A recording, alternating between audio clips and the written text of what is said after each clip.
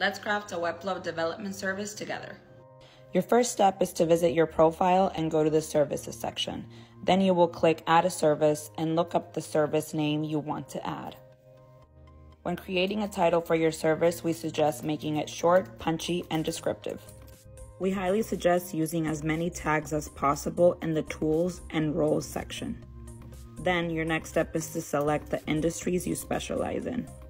Next up is setting up your deliverables. This is going to be the part where you show the client exactly what can be expected out of your service.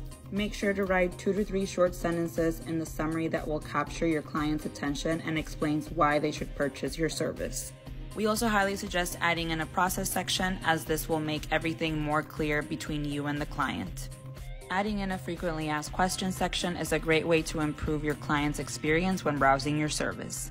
You can also add a calendar link so clients are able to set up a call with you. Now we will set up a price for our service and select it to be a fixed rate project so we can make it available for quick purchase. Always be sure to set up a project duration so clients know when things are being delivered. Adding an image to your service is extremely important and will help you stand out in our Discover page.